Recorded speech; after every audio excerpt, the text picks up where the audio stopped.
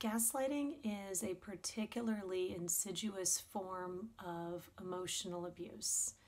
It is a type of manipulation where you're led to doubt yourself and your own perceptions.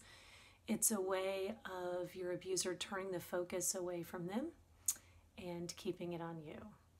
One of the hardest things with gaslighting is that it takes a long time to recover, even after the relationship is over.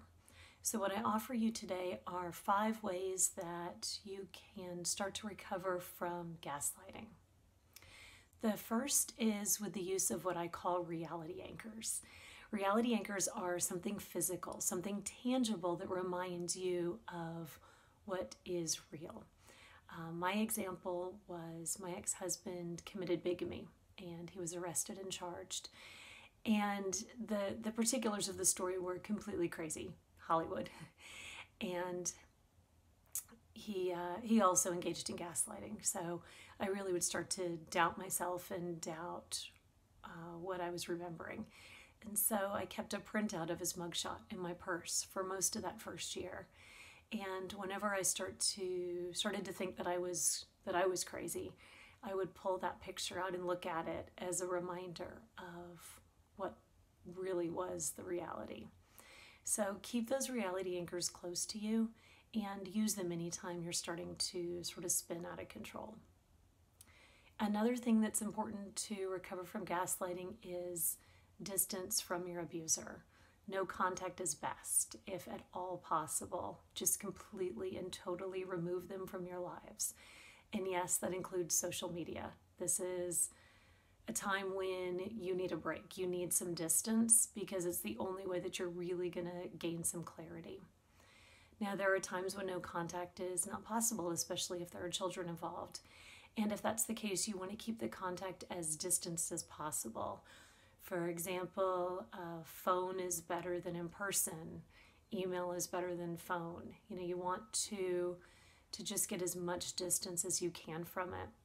And whenever you do have to have contact with them, it might be best to revisit those reality anchors first, just as a little reminder. Not only do you need to remove your abuser from your life, but there may be some other people that are believing your abuser. And unfortunately, you may have to cut them out temporarily at the very least, or maybe permanently. Gaslighters frequently engage in something called character assassination, where they will tell lies and stories about you to other people. And gaslighters, unfortunately, are believable.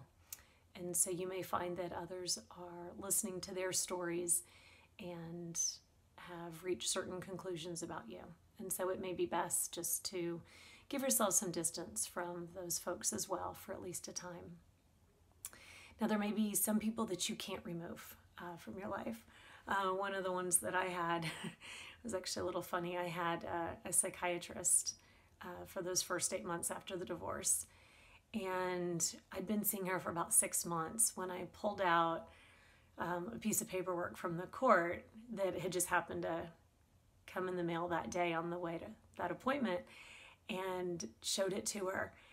And the look on her face showed me that she actually didn't, that was the first time she understood that my story was real, that even my psychiatrist didn't believe it. And so that was a little bit of a wake-up call.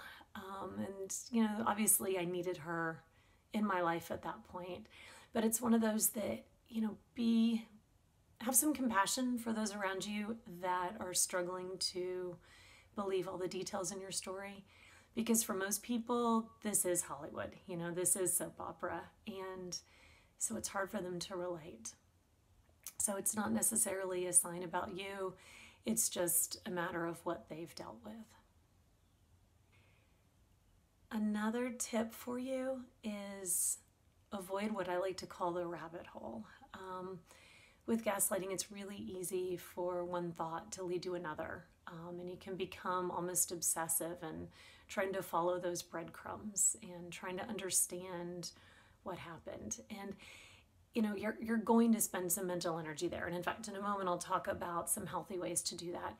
But what you want to avoid is when you notice that it's becoming obsessive.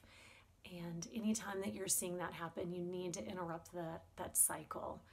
Because if you allow that sort of obsessive energy to take over, it's keeping you from healing. It's keeping you stuck in that cycle. And it's one of those where the more frequently your brain travels those grooves, the deeper they become and the easier it is to fall into them again. And then finally, one of the best tools for longer term healing from gaslighting is journaling.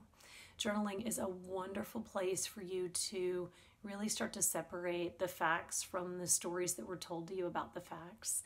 And it's a way for you to start to re-examine some of the beliefs that you had and really start to separate your perceptions from what you were told you were seeing. And one of the best parts about journaling is your journal is not going to judge you. And so it's a very safe place to explore as you're starting to get some distance from what was done to you. Throughout this process, be patient with yourself. Gaslighting is a horrible abuse, and it's one that likes to take up residence within your own head. And it's going to take time for you to separate yourself from those thoughts. So be patient, but also have hope. Remember that you are not who your abuser said you are.